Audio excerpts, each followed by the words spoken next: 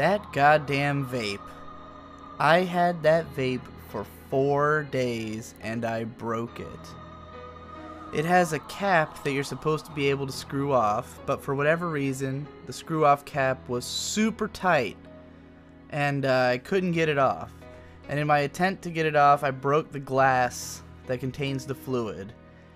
And none of the vape stores in town had replacement glass, so I had to order it online for the specific model of vape that I have. So now I'm smoking again until my glass comes in for the vape, which of course the only place that sold it was like only standard shipping at a, like, you know, 4 weeks, like 3 to 4 weeks rate. You know, it's like it's not coming till December. So yeah, bought a vape, broke it immediately, even though I was loving it. I was totally in love with this vape, and I managed to break it so quickly, just trying to get this fucking cap off. Anyways, so this past week I've been doing practically nothing but reading comics. I've been talking about comics at the end of each of these decompression chambers briefly, and of course this was all inspired by Jesse having his panel cast, which I don't know if episode 3 of that will be out by the time this comes out, but I did a little guest spot on it towards the very end where we talked about the new issue of Gwenpool, since that's sort of what started this whole thing. And rather than talk about the specific comics I've been reading, I want to talk about like why this is happening. Why am I so into comics right now? And you know, I've always had an interest in different mediums besides anime. Obviously, I, you know, take a lot of interest in film, TV shows, comic books, music, which I am, you know, pretty diehard into. I'd say I know quite a lot about music. Just every form of art, essentially, I have some interest in, especially the mediums that really get discussed and the stuff that, you know, people analyze and talk about and cherish and collect, all that kind of stuff. And with comics, I talked about sort of how I got an in with comics in the last podcast, like how I sort of figured out what they're like, and that made it easier to start reading them. But as for why I'm so intensely into it right now, it's that as an anime fan, I've kind of talked about in the last podcast how I feel like I'm reaching the end of anime. Like that I've watched so much of the good stuff, and there's only so much of it left. There's only so much left that I need to consume before I can kind of move on from anime. I mean, I'll still be watching it forever, and there'll always be new stuff coming out. But, for instance, this year, 2016, in fact, let's just take the first half of this year, because I have completed everything I intended to from the first half of this year. I watched all the winter and all of the summer shows, with a couple of exceptions, in the process of my Finish or Fail series. And not one thing that I watched did I score a 9 out of 10 or above. Not one single thing that came out in the first half of this year was that amazing that I would give it a 9 or above. And I mean, it's not so much that this is a complaint about this being a weak year, which, you know, I haven't even watched any of the summer or fall shows, so I might have said summer earlier, I meant winter and spring that are the ones I've completed. I'm sure there's probably something that's better than what I've watched so far, and if not, you know, it's not terrible to have a year where nothing is outright amazing, but I feel like I've gotten to the point where it is a struggle for me to find an anime I haven't seen that's a 9 out of 10 or above. Like, you know, if you get into a medium and you watch all the classics, then what's left? You know, all that's left after the classics is the stuff that's just kind of good. And for me, so much of like so many of the anime that I finish now, so often when I go out and do a marathon, when I do Finish or Fail and just, you know, watch a whole bunch of shows in one big clump, or when I do bored of second chances or something, or any of the stuff I do to marathon shows, like, I'm really getting this baseline 7 out of 10 experience. That's most of what I'm gonna see. Most of the shows I haven't watched already are gonna be the 7 out of 10 shows, because if it's something really amazing, then chances are I found out about it already, you know? And the reason I have to scour everything is just on the chance that I stumble upon something that, you know, no one else thought was a 10 and I did. Because, like, you know, if I only watched consensus masterpieces, I probably would never have seen, like, Log Horizon, you know, a show that I think is extremely underrated, that for me is one of my favorite shows of all time and has so much going for it that I never saw talked about, and I still haven't really seen talked about to a great extent, you know. I think there's so many shows like that I'd be at risk of missing if I didn't try to seek out every good show. But at the same time, like, you know, it takes a lot of effort now. It takes going through all this searching. And in the meantime, I end up watching so many 7 out of 10s. And what's great about being able to dive into comics is that I've got, you know I have a list, sort of, not like a real list, but in my mind, from having consumed so many charts and favorites lists and heard so many recommendations, I know a concrete list of, like, what are considered the classic comics, and I haven't read any of them. So almost everything I read is gonna be great. It's either gonna be the best comic ever, or at least something really cool and interesting. And even if it's not, I'm so new to it that even the, like, 7 out of 10 stuff is, like, something that I have never seen before. Where, like, with anime, I've seen everything. You know, if there's some new cute girls doing cute things show that's not bad, but it's not noteworthy or, like, memorable, you know, then it's not gonna be anything extra for me. I've seen them all. I know exactly what I'm getting myself into. But, like, with a comic, if I read something that's, like, it doesn't blow my mind, but it's just interesting enough, and I haven't really seen anything like it before, then it's still interesting. So that's sort of what I've been experiencing this past week. It's just every single comic I've read has automatically been, like, a new, fresh experience that adds to my overall understanding and appreciation of the medium. And that's kind of magical. And I've always wanted that to happen. And I kind of wanted that to happen when I tried to get into comics back in 2012, which I read a whole bunch back then, but I never had this sense of, like, finding something complete to read. Like, I didn't understand how comics worked, you know. I thought that it was all just giant series that go on forever. And, you know, there was very few that I read that I really got interested in, and none of them were over yet at the time, or I didn't read the whole thing, so it was just kind of this confusing, like, you know, haze of reading comics. Now I've already put down a few, like, full series that I'm like, that was great. You know, I read the Vision run. That was great. Silver Surfer Requiem wasn't amazing, but the artwork was so fucking good, and it was a complete story in, like, 4 chapters, and I was like, cool, I now know a thing. I know an event in the timeline of the Silver Surfer. I know this thing that happened. And I've been reading Sandman, which is fucking amazing. I'm about a little less than halfway through the whole series, and it's just been all kinds of cool-ass shit happening. And yeah, it's been great, and it's something I can't get from anime right now. And not to say that there's not plenty of good anime I haven't seen. I mean, my on hold list stretches towards infinity, and a lot of that is legitimately great stuff. There's plenty of, like, classics that I still haven't watched, especially older ones, and I'd love to get to them at some point. But, like, it's so easy with comics right now to just, in one day, read, like, 5 comics that are all solid. Today I woke up, I read, like, a whole arc of the Sandman, which was awesome. And then I read the first 2 volumes of the New 52 Wonder Woman, because I read volume 1 back in 2012, and I thought it was cool, and so I bought volume 2 and I never read it. And so today I read both volumes 1 and 2, and they were pretty good. And then I also read all of this series called Ares, the God of War, just because I saw it on a recommendation chart. That one wasn't very good. It was only 5 chapters. It was a pretty generic, like basically Taken, except with Ares and gods fighting, as opposed to Liam Neeson.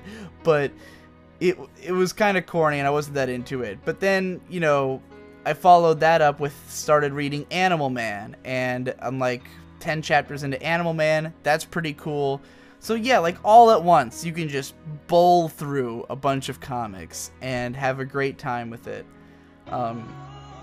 Whereas with anime, you know, there's a serious time investment if you want to watch even a short show. You know, like a 13-episode show is 4 hours, and it's a lot more taxing because you have to pay full attention. You know, it takes up all of your senses.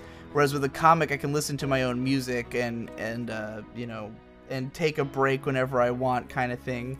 A chapter is just a few, maybe 10 minutes as opposed to 22, you know? So, yeah, it's just very easy to sit around and read comics forever. So I definitely have taken a huge interest in that medium, and it's even making me think about, like, man, I want to get into all the mediums this way. I want it to be like this for all of them. I just want that easy in. I want that moment of realization, like, to happen for literature or for film, where, I don't know what it is about movies, because obviously I've seen, like, fucking 750 movies, in my lifetime, according to my Letterboxd account, which is pretty complete. So it's not like I haven't seen a ton of movies. It's just weird to try to, like, get into them in a big way. I guess just because movies are almost always short, and I'm not that into, like, that super short form media. You know, even though I'm saying that comics are short, but, like, comics tend to have a lot of shit happen in those short spans of time. They're just really fast and constant, like, crazy fucking things are going on, in comparison to the way movies are more of a, like, a slow build to making 1 point, whereas a comic will just make 1,000 points by the time it's over. At least the ones I've been reading have been kind of like that. But, you know, maybe one day I'll find the time to get into that as well. I definitely think that I'm just more interested in drawings in general than I am in, you know, live action. I have much more of a predilection towards things that couldn't exist in reality than I do to things that could exist in reality, you know?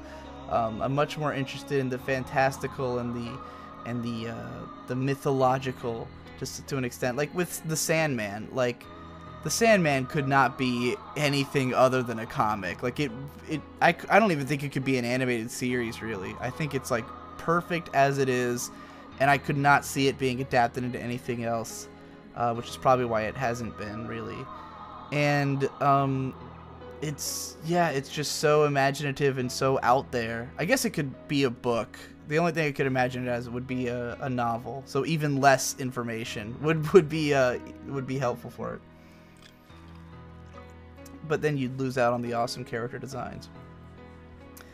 So yeah, and the reason I haven't started talking about comics is what allows me the time to do this is that, you know, November is a month that I did all my work for November before the month started, gave it all to Devu. He's been editing. You know, we've been working on a couple little things here and there. He wants me to do more, like, vlogs and stuff, but honestly, I just haven't had any ideas for things to put him in. So in the meantime, I've got like a video or two planned for next month, but, like, I have a lot of time to read comics, and you might be thinking, why not make videos about comics? If you're so into it, why not do some reviews? Why not talk about it? And it's just a matter of the way that I like to do my content, which is to come at it from a very broad perspective. I like, for me, every anime video I make is from the perspective of someone who has seen all the anime.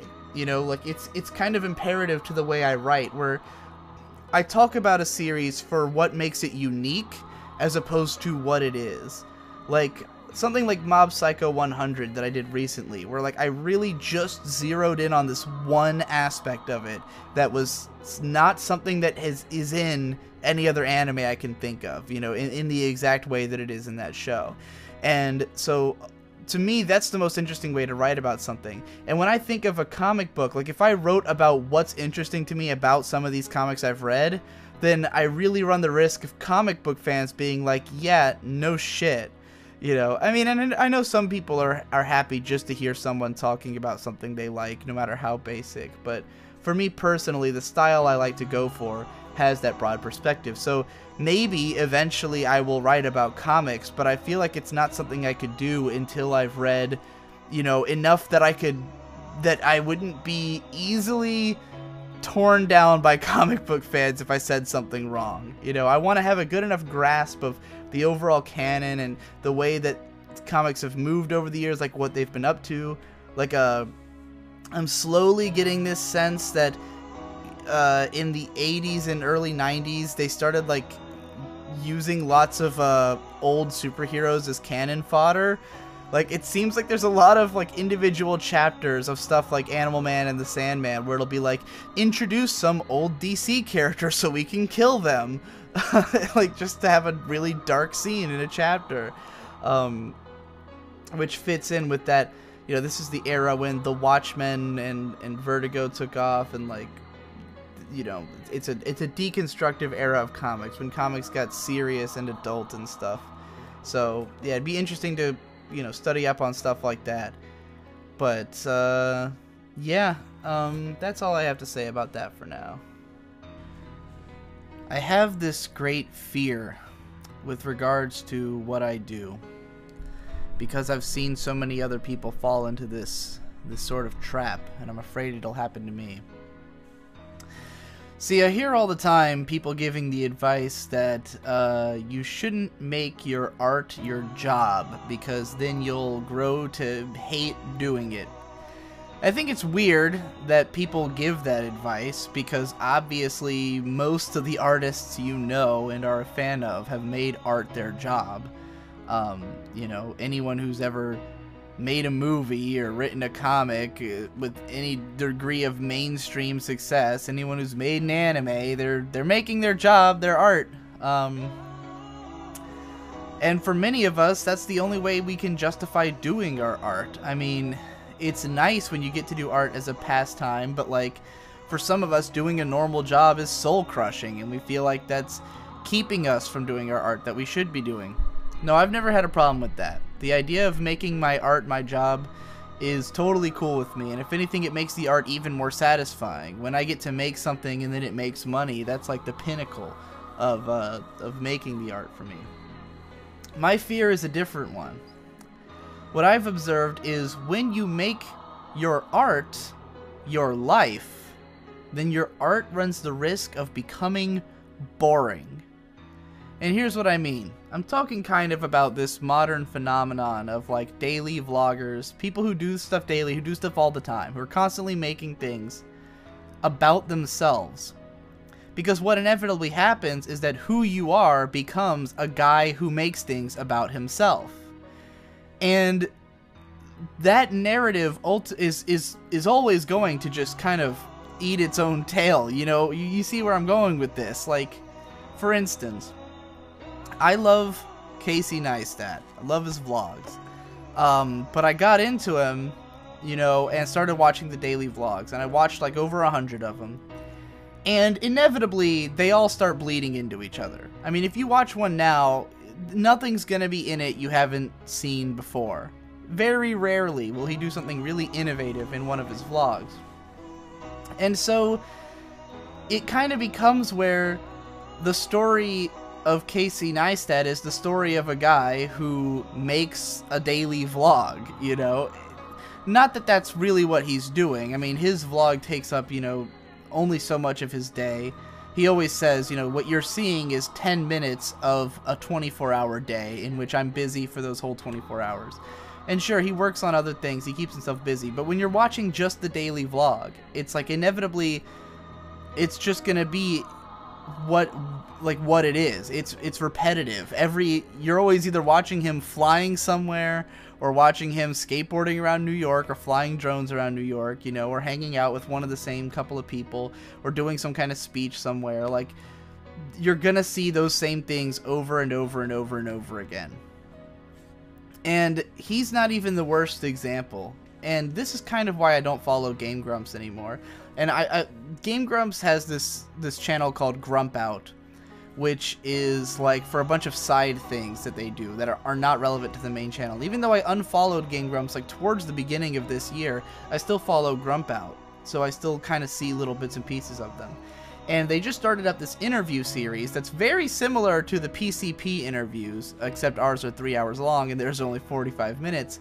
But it's one of the Grumps will interview one of the other Grumps for 45 minutes about what their life was up until joining the Game Grumps. And funnily enough, the least interesting interview that I've heard so far is the one where Aaron interviews Dan. Now, Dan is my favorite member of the Game Grumps. He's a super cool guy, he's super nice and lovable, and listening to him talk is relaxing and fun, and it's what's made Game Grumps such a great show since he came on. But what killed Game Grumps for me ultimately is that Dan only has so many stories. Dan doesn't have a great memory. He's not generally someone who A, has a whole ton of memories, and B, will remember whether or not he's told the same stories before. So listening to his interview was just kind of a reminder of all the problems I have with Game Grumps now, which is that they just talk about the same shit. Because, you know, their lives up until Game Grumps, once those stories are exhausted, there's nothing left to go on. But their story now is they make Game Grumps. You know, when they talk about what they've been up to, it's always the same thing. It's, well, you know what we've been up to. We make Game Grumps, you know? Like, of course, it's gonna be the same stuff. And again, it's not that they record every single thing that they're up to in the day, but the exciting things happening in their lives are all relative to the show you're already watching. And I have long been worried about falling into this exact trap. Of falling into the trap of, you know, and you hear this on the Digibros show, where me and Victor would get together, and I usually let Victor tell all the stories, because Victor is doing film, and like, he's not a YouTuber, his daily life is not explained anywhere. So when he comes on the show, he's telling all these stories about all these things that I don't know about. It'll be some film he was working on, and the film has nothing to do with the process of having made the film. Whereas like this podcast that you're listening to right now, there is no like story to it beyond the fact that it is about my life. You know, the process of its creation is the same thing as what it is. So if you were to watch one of Victor's films that he's worked on, you won't learn about what he was doing on the film. That is a story best explained on Digibros. But me, I don't have a lot of that. And you'd hear this all the time where I'd be like, well, I was working on this video that came out on my main channel, you know? There's nothing more to it. It's like the story of me making Shinbo in the 90s is that I watched all the Shinbo shows and I wrote a video and Devu edited it. There's nothing more complex to it. So I'm always worried that I am going to inevitably become a boring person because like my pool of things to talk about is pretty much self-explanatory. And that's why sometimes that's why I constantly try to innovate with things. Like with the Digibro After Dark, I did like a huge amount of vlogs, and then I've kind of calmed down with them a bit, and now I've started this podcast, and like this podcast might seem like it's pretty much the same thing as After Dark, but it's different in enough ways that it keeps things fresh, that it's not the exact same thing as Digibros, where, you know, as I explained in episode 1 of this, on Digibros, it's more of a conversation. It's more of like me presenting myself to another person. On After Dark, it's more idea-focused. Each video is about a certain idea. This podcast is just free-form thought-dumping about what's going on with me right now, you know? So it's somewhat different. It's a different approach, and there's different nuances and different little flavors you can get out of it that you might not get out of the other things I'm doing.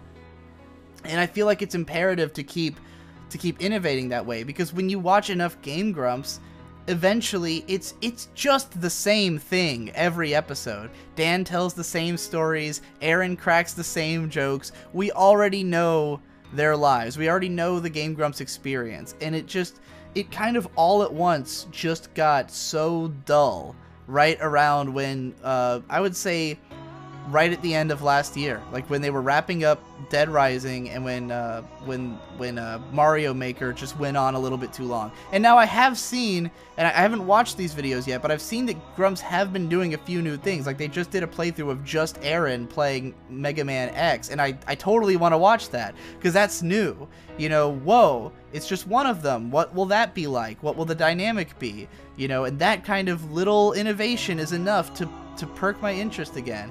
And Casey Neistat has talked about how, you know, he's going to stop the daily vlog at some point, and I'm kind of excited for that. I want him to go back to just, you know, I want to see just his films, his little short films that he likes making. I want to know what it's going to be like to go back to those, or to see what kind of innovations he'll think of if he has more time and isn't, you know, instead of putting those 10 minutes a day or whatever, you know, which is obviously he works on for hours on the editing of the videos.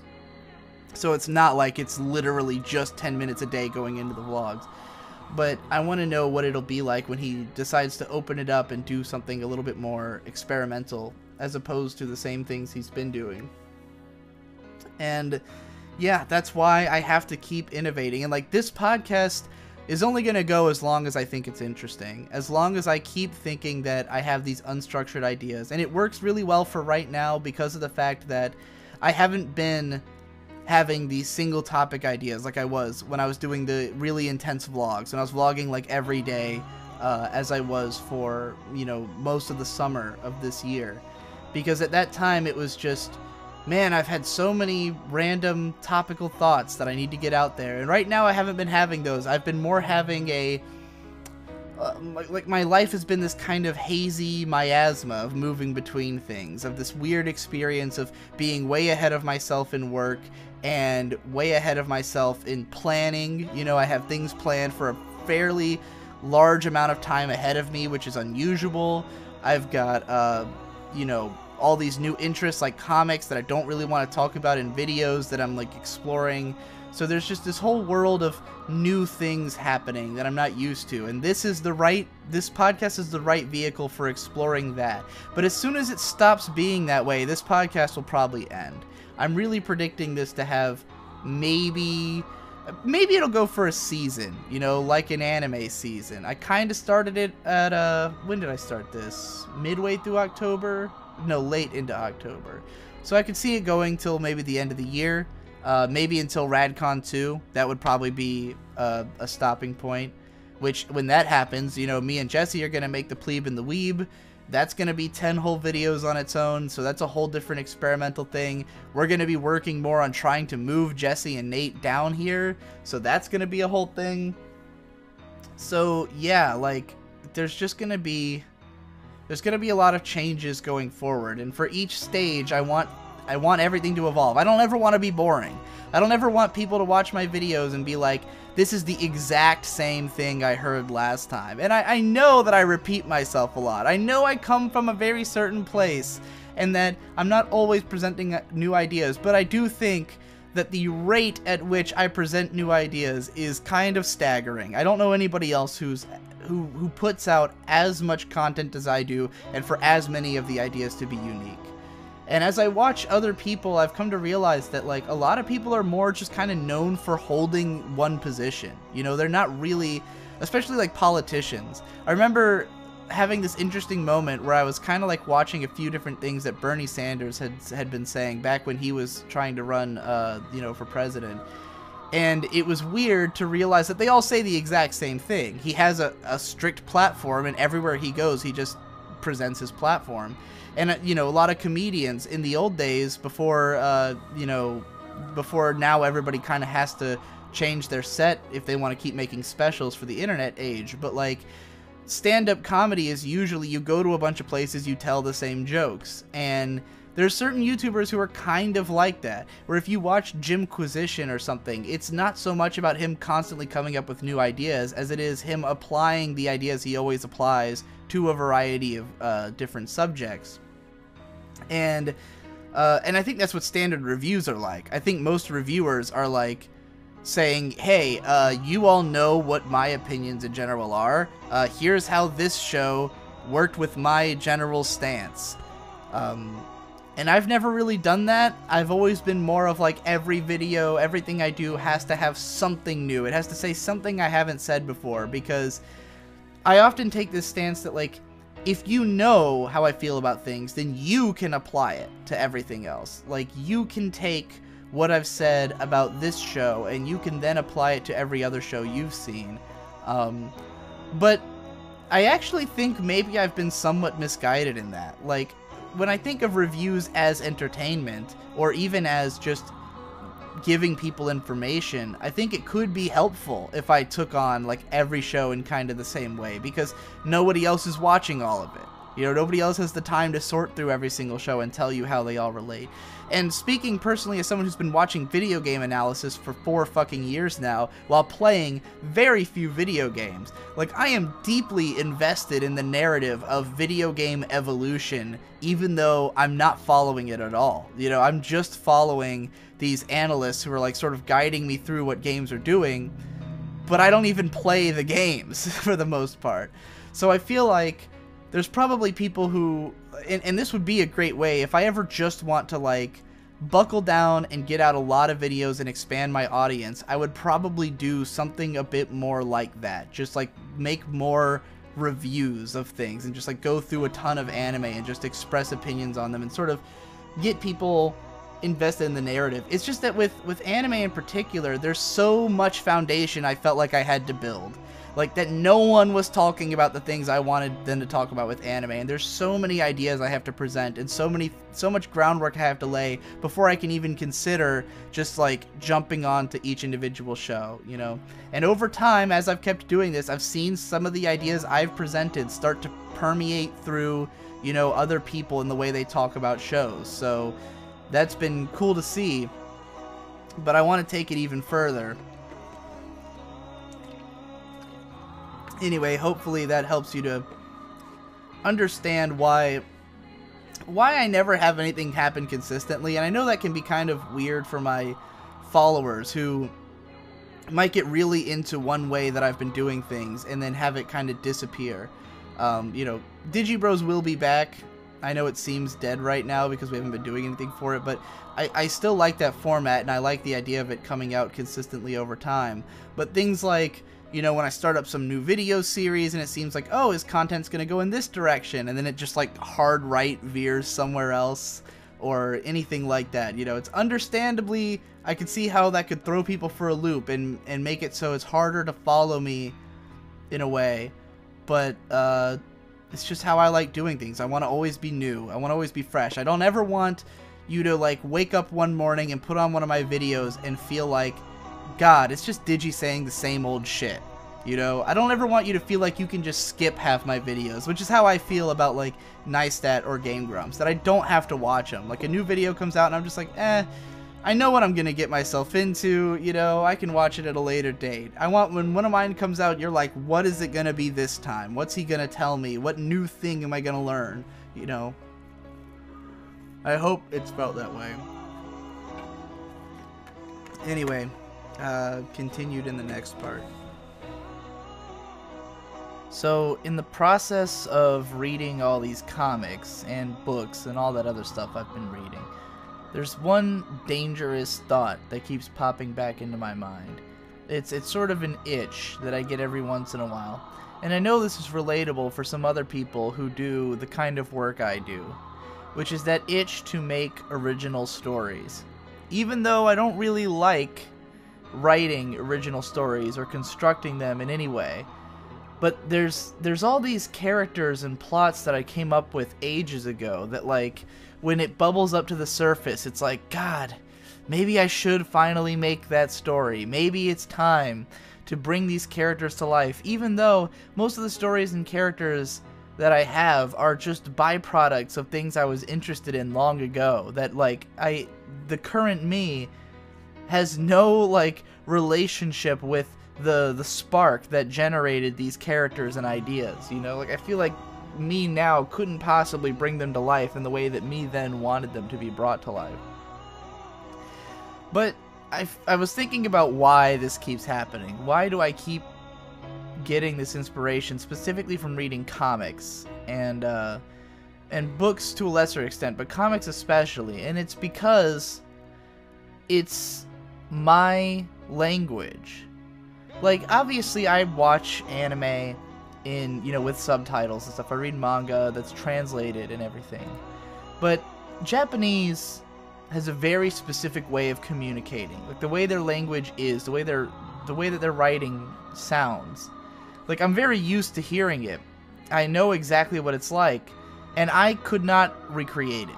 Like, there's no way I could write an anime-style story using English words, because to me, those stories are communicated through Japanese. Like, the way the language is integral to the way that characters communicate in anime and manga. And if I knew Japanese well enough, I'd almost be tempted to write, you know, an anime-style story. Because, like, just the way I think about them is so integrally tied to that. But now when I read, like, books and comics, it's like, whoa, these are my words. These are sentences I would come up with. These are stories that seem like something I would have invented, you know? And it's been especially true with these comics God, comics have such a willingness to go so big and so audacious and so, like, out there with their ideas, and to do it quickly, like, with no hesitation, just to bowl through all these high concepts. You know, and obviously this isn't true of all comics, but, you know, there's the crazy ones like the Sandman, and I've been reading Grant Morrison's Animal Man, which are just, like, nothing but mind-destroying high-concept shit all the time. But even, like, even normal stuff, like, I mean, in comics, comparing characters to gods is like a mainstay feature of comics. Like, in an average comic, someone will be a god. There will be a battle between gods. The universe will be at stake. Alternate dimensions and realities are a constant, you know? It's kind of like, it's funny for me because, like, when I watched Rick and Morty, I thought, wow, this show goes so far beyond the insane with, like, you know, with going to all these different dimensions and universes and stuff, and it's so flippant about it. And that's kind of what I love about Rick and Morty, is that it's so flippant, and it's all just kind of a big joke to that story.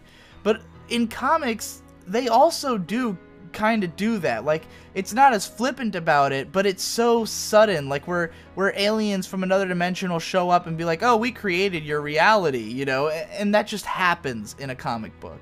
It's kind of taken as a given that crazy ass shit will happen. And I feel like that, like, when I'm reading these things, it feels like the kinds of stories that I used to come up with back when I was trying to be a writer, you know. Most of the stories that I had thought up involved some kind of superhumans, superpowers, like concepts as characters. I mean, for fuck's sake, in The Sandman, in that comic series, there's these 7 things called the Endless, which are personifications of concepts. They are dream, death, destiny, destruction, I think, desire, delirium, and I'm forgetting one. But, you know, it's 7 personifications of concepts. And, like, in my story that I was writing called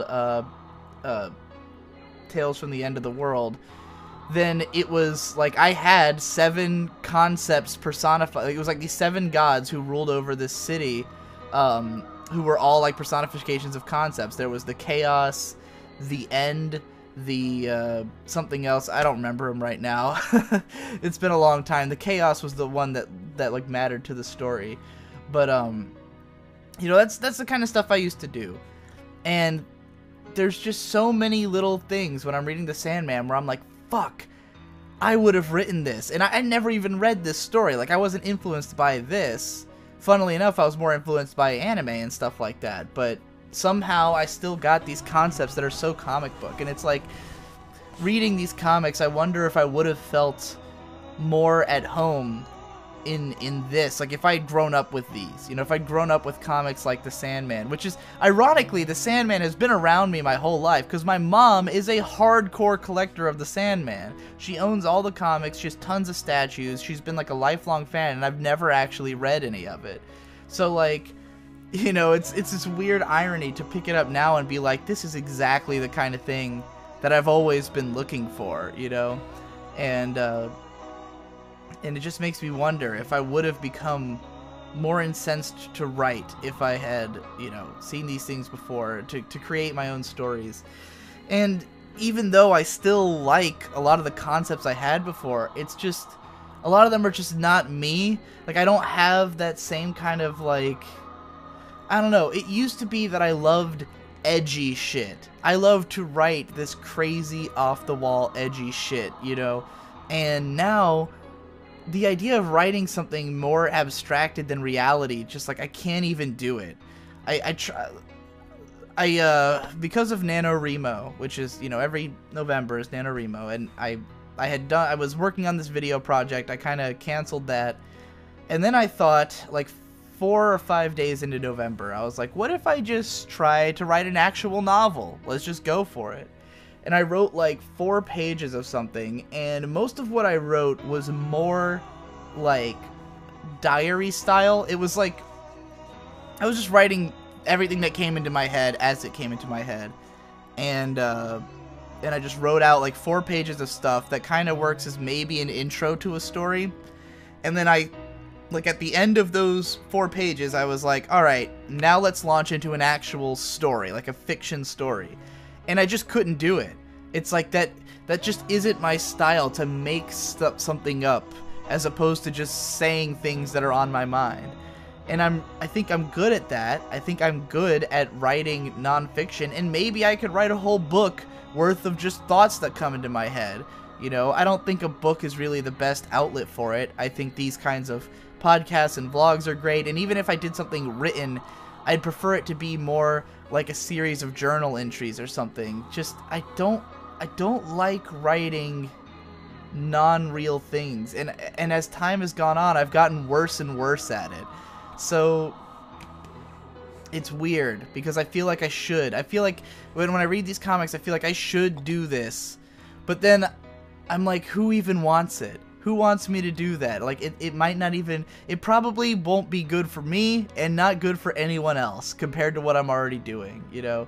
But it's this odd compulsion. And I know this is something that other people get. I know because Devu had like a month ago, he went into what he called like a game hole, where he just suddenly remembered like a trigger in his mind that, like, because for so long he wanted to design games, and he has designed games, he has made actual games before, you know, very minor little self-made ones that took him forever, but like there's a huge part of his brain that still thinks of him as a games guy. Like, his destiny is supposed to be to make games, and like, even though he's happy with what he's doing now, and he loves being an editor, and he loves, you know, working on analysis videos, there's still this little thing in his mind that gets switched every once in a while, and he becomes obsessed with making a video game. But then he remembers that it's not the time yet, and he dials it back. He grabs the dial and he dials it back. Oh god, I've got my hand on my head, and I'm grabbing like a dial on the side of my head, like Stein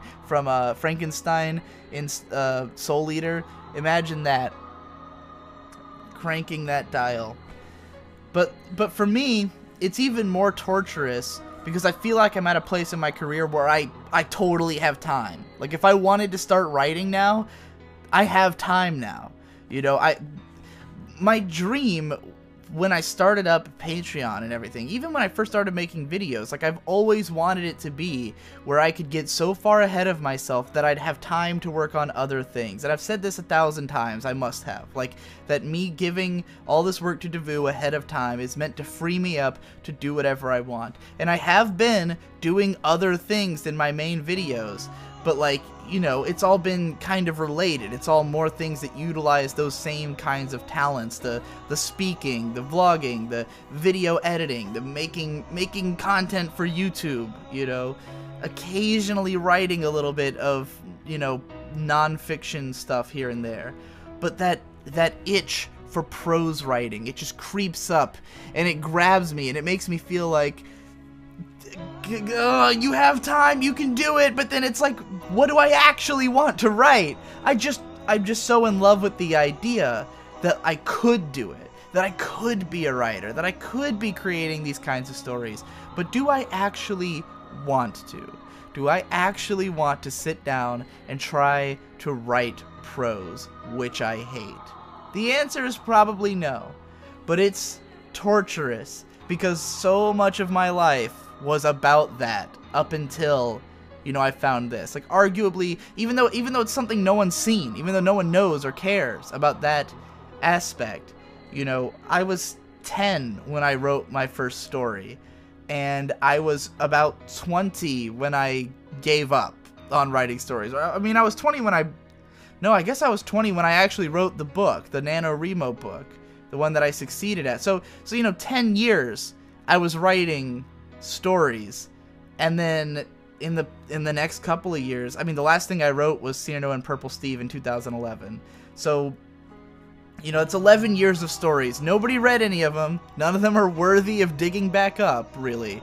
But that's a huge part of my identity, and it's still there, needling at me in the back of my mind. And who knows? Maybe one day I'll give into it.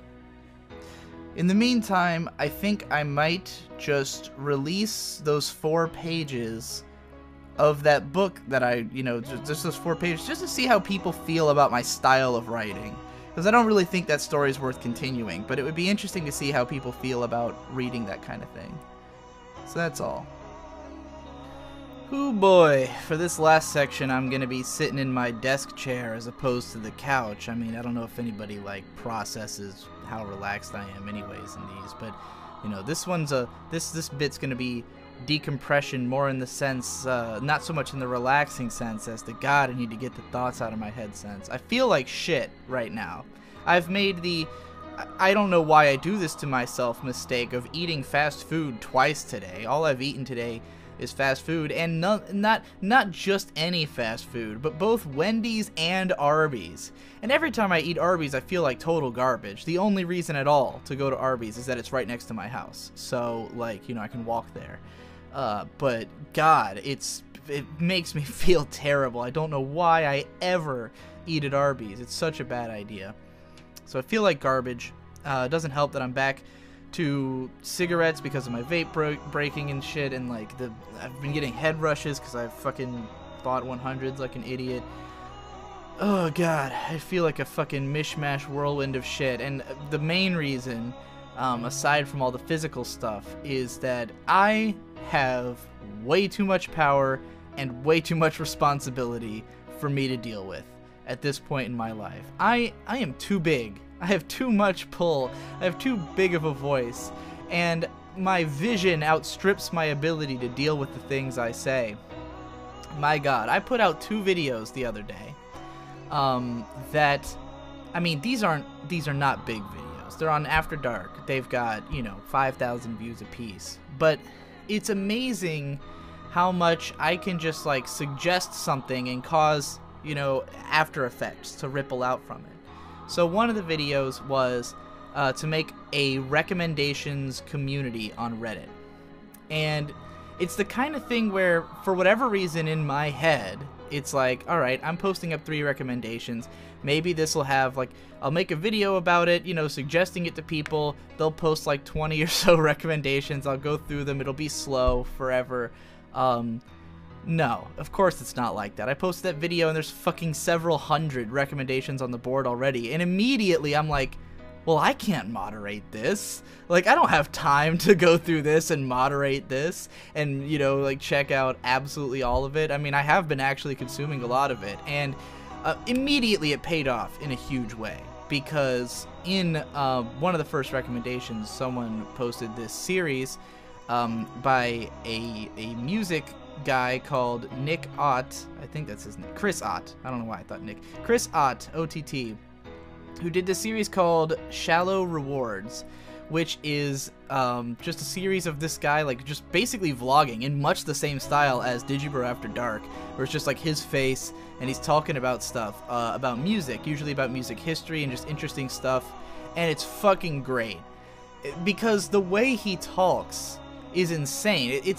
He talks like he's writing an article in speech. And I don't just mean like a straightforward article. He talks like prose almost, and just makes all these connections and references to things at a blistering speed where, you know, I don't know a lot of the stuff he's saying, and yet I can draw the connections and I can kind of get it and I can follow it, and it just, everything he talks about is fascinating because he just has this unfucking believable wealth of knowledge about music and its history, you know. And he's a former journalist, or he is a journalist, but he formerly worked for like Pitchfork and stuff, and he has all these opinions about the state of the industry and stuff. And what got to me the most about the way he talks is that he's very serious. There's not a whole lot. I mean, he swears and stuff, and it's sort of loose and personal and gonzo, but there's no sense of like making fun of himself in the way that like I do, where I come out with the fucking sunglasses and the robe and everything, and I try to make like a big joke of it so that I don't come off as like a, you know, a douchebag or whatever. This guy doesn't care. He's just like, he's upfront about how much he cares about the shit he's talking about, you know, and he's very dramatic about it, but in a good way, and I really enjoy it. And I'm watching these, and what got to me the most is how he name drops things. You know, he constantly is, you know, making reference to specific musicians, specific points in time, specific people in the industry, and people in his line of work, you know, fellow journalists and stuff like that. And it fascinated me because I've had this problem with how I think there's a lot of great journalism happening in the anime community right now, and no communication happening between the people doing it.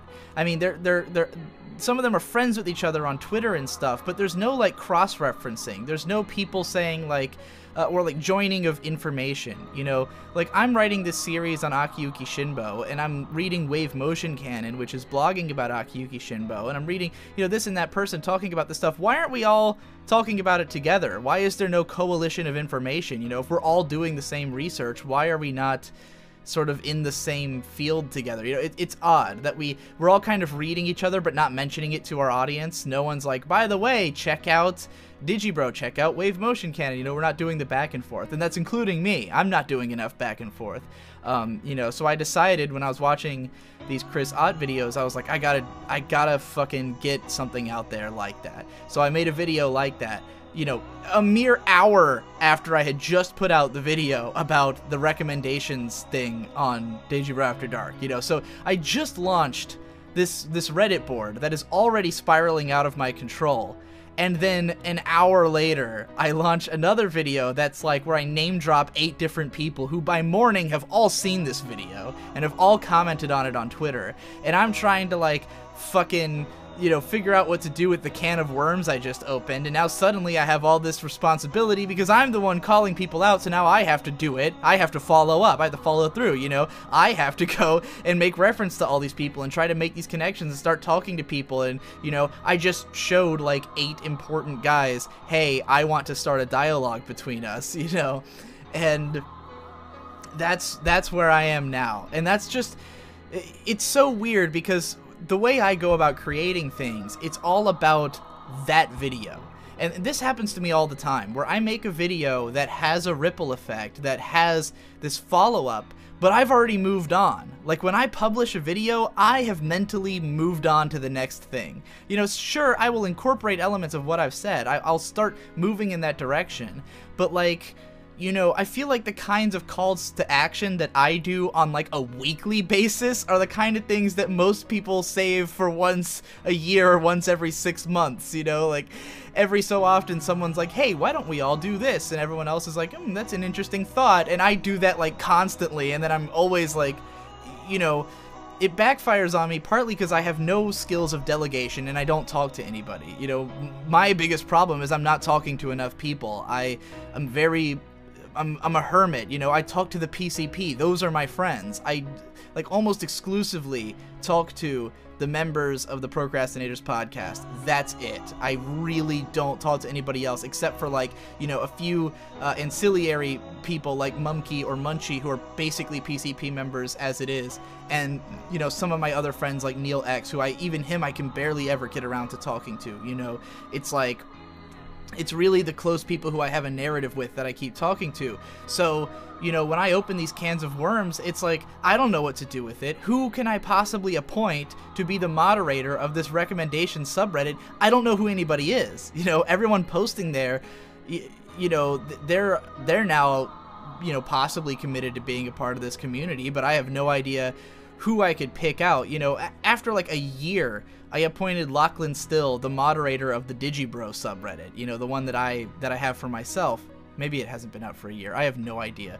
But after a long period of time, you know, I saw that Lachlan he reads everything on there and responds to everything. And I was like, well, this guy cares more about my subreddit than I do. I'll make him the fucking mod. And even then, I still do most of the moderation work myself because something gets caught in the fucking filter or something, and I'm the one who ends up taking it down.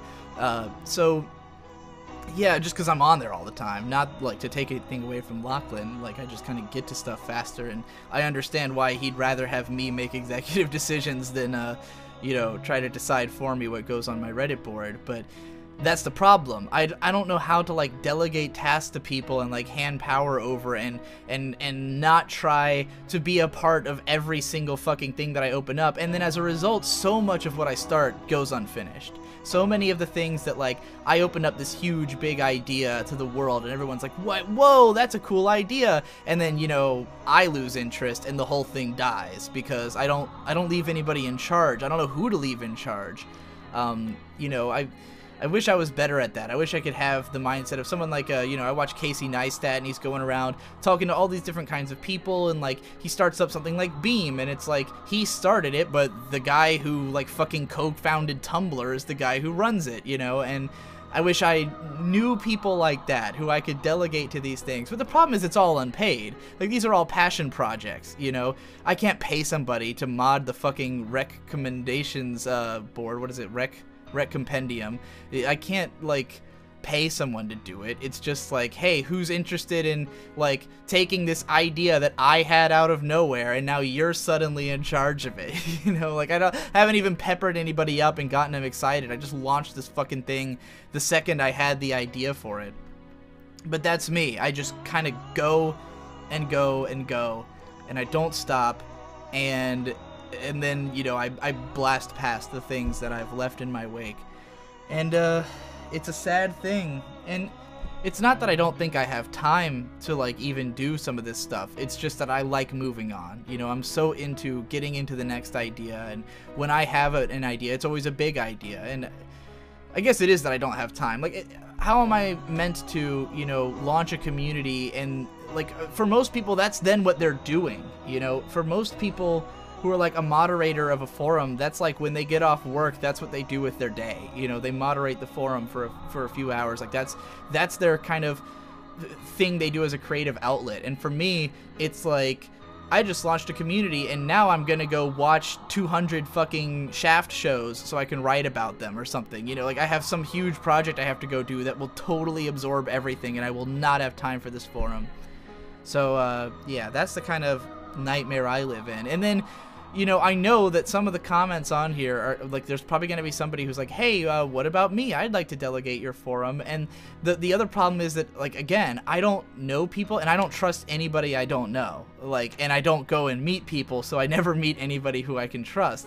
You know, not that I don't think that you guys can probably do a good job, just that, like, the way I am, I don't tend to, like, contact people unless I already know them for something. You know, like, for me, before I ever, like, follow someone or befriend them or, like, get their fucking Discord information, it's always, like, someone who I've been watching for a while, who I know their content, and I'm like, oh, I'm comfortable with this person. And those aren't the people you can hand something over to, because those are the people who are already running their own channel, you know? I already felt, like, kind of bad that I saddled, like, I know Lachlan wants to do it, but I felt funny about saddling him with the moderating of Digibro, when it's like, his attention's obviously not going to be here. He's got his own fucking YouTube channel, you know? He probably hopes that one day he'll have his own subreddit, you know, dedicated to his work.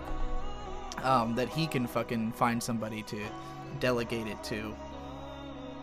But yeah, so that's the place I'm in right now, and it's kind of dramatic, and And I just never have, my ideas just don't fucking stop. And especially when I'm watching something like these Chris Ott videos, and just like every single one makes me want to go do something. I started up so many videos yesterday. Like, aside from those 2 that I already released, I filmed a fucking hour-long thing that I'm working on, that's got like full editing and stuff, and if it's successful, it might launch a whole other series, you know.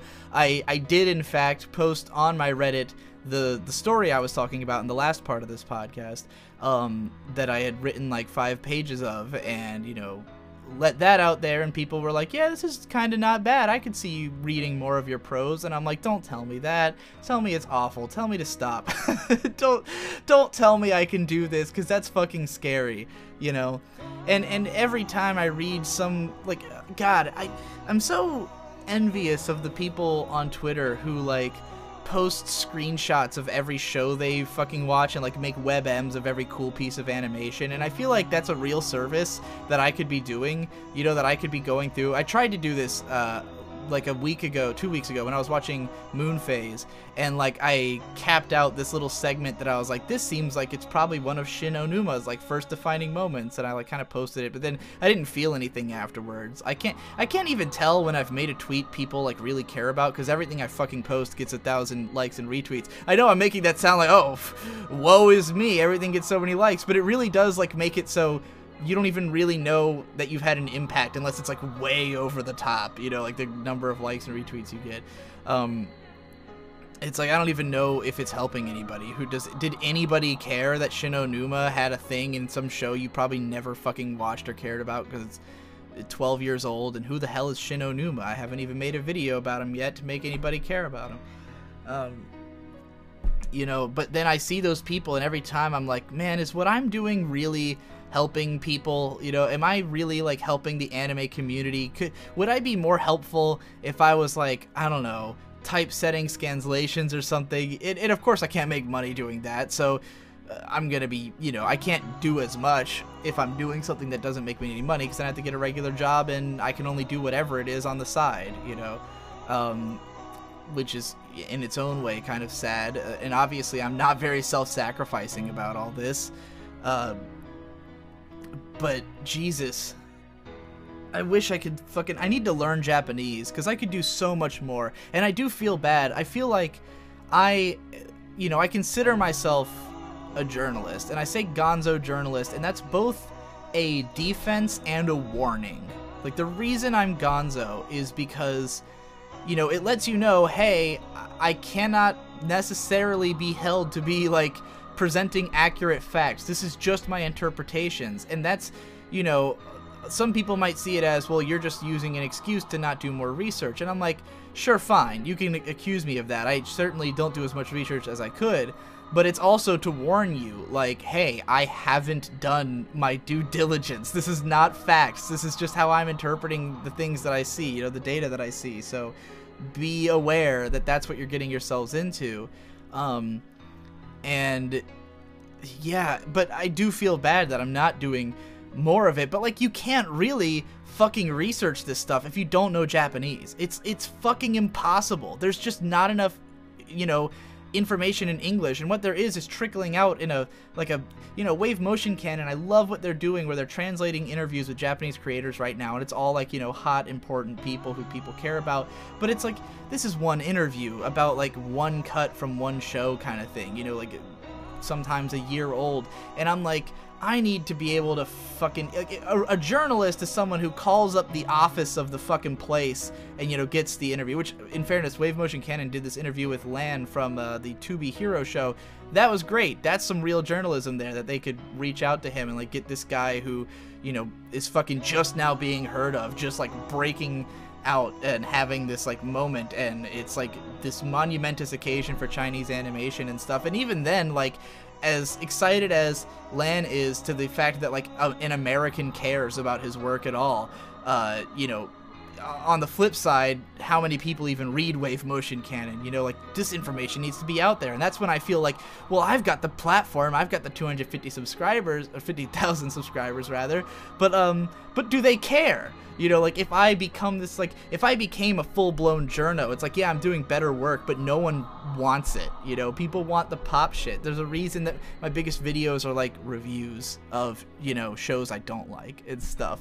It's, people aren't clamoring for the information. They want the stories. And, of course, the best journalist can spin the story, you know, can spin the info into a story. And, yeah, like, I feel like that's what I'd like to be able to do, but without knowing Japanese, it's so much harder. And being the, you know, insular, self-obsessed guy that I am, being the guy who doesn't spend a month on a video, I spend a day on a video. I spend, you know, and I don't just mean like main series videos, I mean like I'm constantly making shit. I always have something going on. I have 3 Let's Plays that I'm in the middle of editing. Let's Plays. Like, nobody even cares. Nobody even fucking cares about my Let's Plays, except for, like, this handful of people who are, like, hardcore fans. But, you know, that's the kind of work I'm saddling myself with that's taking away from time I could be learning Japanese. But, you know, doing a Let's Play is fun, and learning Japanese fucking blows. But it's something I hope I eventually do. You know, I don't know if I'm gonna get any more mature than I am now, so that's, I can't say like maybe when I'm growed up, that time is come and is here.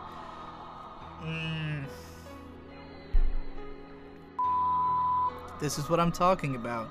Like, you know, I went on that whole rant not thinking about the fact that this will come out before, and then people will just link this to that guy. So, you know, that's the kind of thing that's gonna happen. And I'd rather talk to him about it in person. So now I'm just gonna have to scrub 15 minutes out of this podcast that I don't even want to do that. Well, God, that's probably the end. This might be a shorter one. I thought I was actually gonna rant for like 40 minutes about this, but I seem to have gotten all the ideas that were at the surface of my head out in a concentrated burst. So that might be the end. We'll leave it in case I remember something. So this video is going to be coming out a little late, like an extra day rather than at the end of the week. I know because it's already the 15th as I'm recording this, like about 45 minutes ago it became that. In any case, just some parting thoughts, you know. I got a moderator for Rec Compendium. Gave it to Rival Steven, who moderates the subreddit for the Procrastinators channel that we don't talk about all that much, but it's always in the descriptions. And you know, after yesterday, I felt like total shit until I did this recording, and then I went and got Ben. We worked out. I felt much better after working out and eating something that wasn't fucking fast food for the first time in the day. I spent all night watching Chris Ott videos and all day today doing the same. And yeah, you know, I find that for me, a bad mood is usually attributable to like, it's usually more physiological. Like, whatever I'm mad about it because of other reasons. Like, it's not really because it's that bad. Like, there's a lot of things I can shrug off when I'm generally feeling good that will make me feel shitty if I'm generally feeling shitty. So it's kind of funny in that way.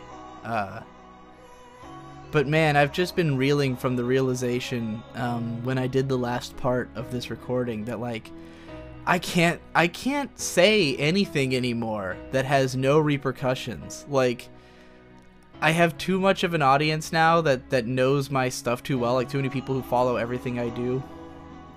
And it's kind of funny. Like, it used to be that the things I said didn't matter. Like, I could say fucking anything and it just didn't matter because, you know, I was nobody. And now that I'm, you know, someone popular, then it's like everything I say Like, it has some kind of repercussion. Not that I'm saying, like, I'm gonna watch my words from now on. Like, I'm not that type of person.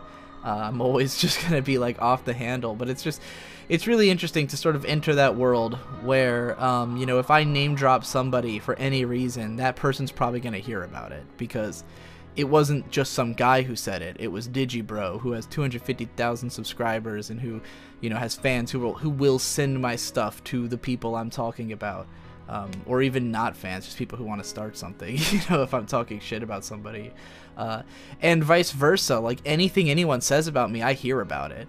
It's really funny to me when people are like shocked that I turn up somewhere, when people are like, wow, you watch that YouTube channel, or wow, you do that. Yeah, of course I do. All I do is fucking watch YouTube. All I do is consume stuff, you know?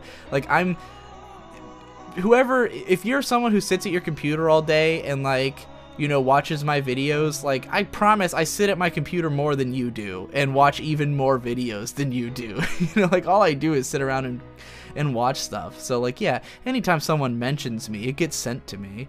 You know, someone's gonna fucking post it on my Reddit or something, and I'm gonna watch it. I'm always around.